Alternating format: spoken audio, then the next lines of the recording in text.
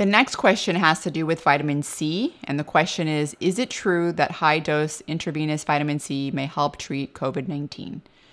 So first of all, there's no published data looking at the effect of intravenous vitamin C on COVID-19, so I cannot speak specifically to whether or not intravenous vitamin C may help treat COVID-19. There is a randomized placebo-controlled trial that began in China on February 14th, investigating the effect of high-dose intravenous vitamin C on severe COVID-19 infected pneumonia.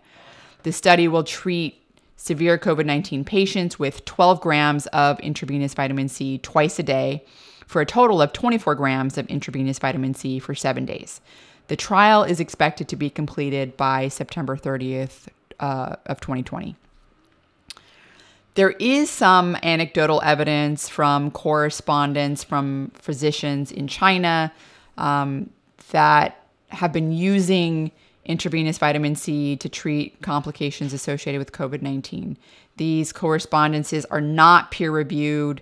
They're essentially anecdotes from physicians that have been posted on websites. For example, one physician in China was treating 50 cases of moderate to severe COVID-19 with high intravenous vitamin C, the dose ranging from 10 to 20 grams a day for 7 to 10 days, with 10 grams for moderate cases and 20 grams for the more severe cases. The pulmonary status and coagulation status was the determining factor for the severity of COVID-19. All patients who received the intravenous vitamin C, according to the anecdote, improved, and there was no mortality.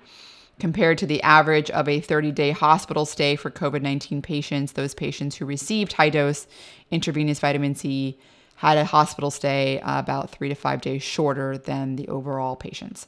Again, that is anecdotal data, so there's really no conclusions that can be made from that data. But what we can speak a little bit more about today is published data on the use of intravenous vitamin C for infections, acute respiratory distress syndrome and sepsis. Both acute respiratory distress syndrome and sepsis can be complications associated with severe COVID-19 illness. So let's start by talking about the difference between intravenous versus oral vitamin C bioavailability.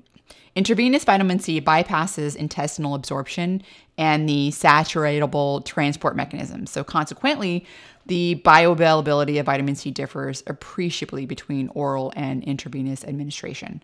So for example, in healthy adults, intravenous administration of vitamin C might reach blood level concentrations that are anywhere between 30 to 70 times higher than the same oral dose. In one clinical study in which 12 adults between the ages of 19 and 27 were administered 1.25 grams of vitamin C either orally or intravenously, peak plasma concentrations reached 135 micromoles per liter of blood and 885 micromoles per liter of blood, respectively. Furthermore, a high dose of 3 grams taken every 4 hours resulted in peak blood concentrations of 220 micromoles per liter compared to 1,760 micromole per liter for a single 3-gram dose of intravenous vitamin C. Let's talk a little bit about the use of intravenous vitamin C for the treatment of sepsis and acute respiratory distress syndrome, which, as I mentioned earlier, are both complications of severe COVID-19. Sepsis is a potentially life-threatening condition caused by the body's innate immune response to acute infection. Under some circumstances, aspects of this response that are typically associated with defense against infection can induce extensive cell and tissue damage, leading to multiple organ failure, the hallmark of sepsis.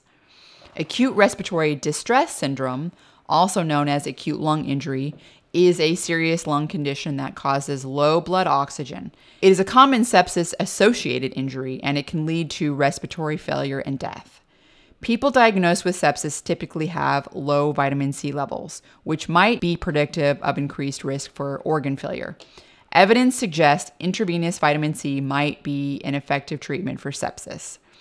A 2019 phase 2 clinical trial found that intravenous vitamin C reduced mortality in patients with sepsis and acute respiratory distress syndrome. The randomized, double-blind, placebo-controlled, multi-center trial took place in 7 medical intensive care units in the United States over a period of 3 years. The study participants included 167 male and female participants with sepsis and acute respiratory distress syndrome.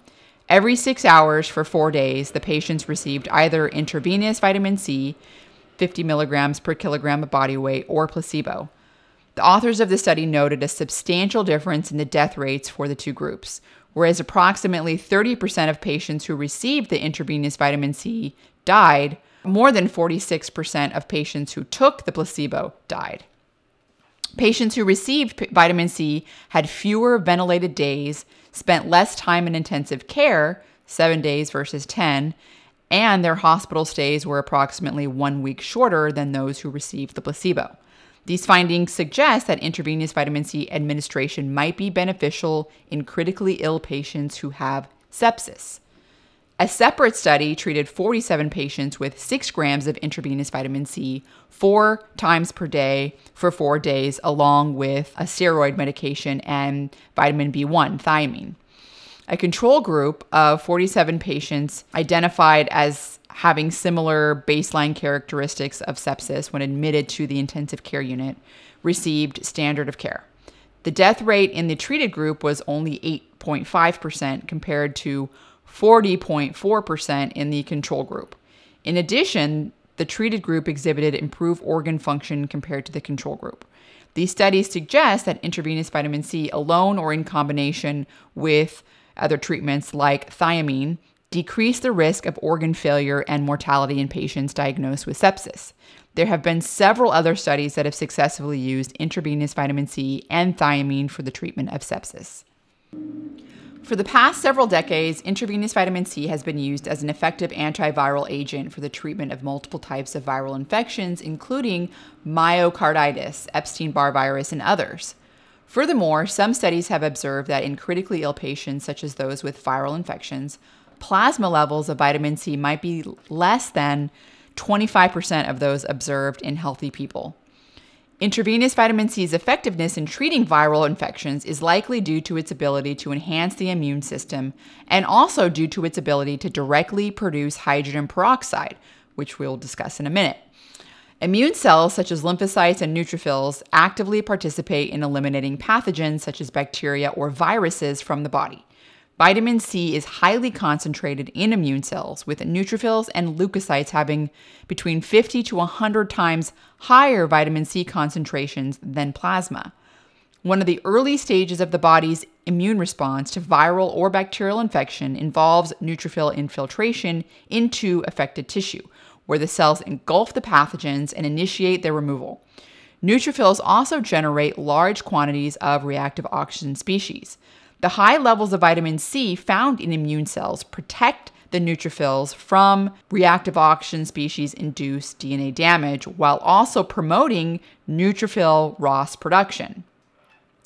Studies in humans have shown that vitamin C can enhance neutrophil function in young men between the ages of 18 to 30, as well as in older women. In addition, studies in guinea pigs suggest that vitamin C plays an important role in facilitating neutrophil migration to sites of infection. Vitamin C also appears to boost the immune system by promoting the proliferation of T cells and preventing T cell death. T cells play a major role in driving an immune response against pathogens such as bacteria or viruses. Multiple in vitro studies in both mouse and human cell lines have demonstrated that growing T cells in culture with vitamin C might enhance T cell development. While vitamin C acts primarily as an antioxidant at physiological concentrations of approximately 50 micromoles per liter, pharmacologic doses of intravenous vitamin C greater than 1 gram generates hydrogen peroxide, a type of reactive oxygen species that can damage DNA, RNA, and proteins, leading to tissue damage.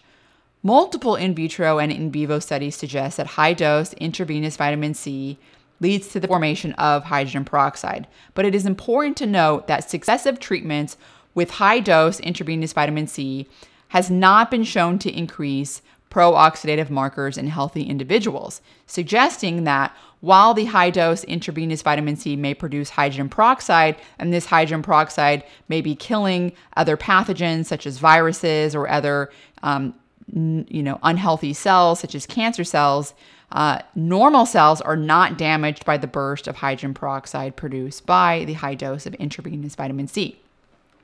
Vitamin C also interferes directly with the replication of viral particles. Let's briefly discuss intravenous vitamin C safety. Intravenous vitamin C is pretty well tolerated and has low toxicity. The most commonly reported side effects include mild to moderate nausea, headache, and dry mouth, with less commonly reported side effects being fatigue, hypertension, loss of appetite, and hyperglycemia. Some serious side effects have been reported with high-dose intravenous vitamin C in patients with cancer. Additionally, people who have a deficiency in the enzyme glucose-6-phosphate dehydrogenase could be at risk of hemolysis, the rupturing of red blood cells, when given high doses of intravenous vitamin C. Although these studies suggest that vitamin C could be contraindicated in these conditions, the intravenous doses administered were 40 grams or higher, which is pretty high. Other case reports have indicated that when given a dose between 1 to 10 grams, intravenous vitamin C actually reduced hemolysis. So it's possible that at lower doses, intravenous vitamin C is safe in people with glucose-6-phosphate dehydrogenase deficiency, but patients should definitely exert caution and be pre-screened for this deficiency before receiving a high dose of intravenous vitamin C.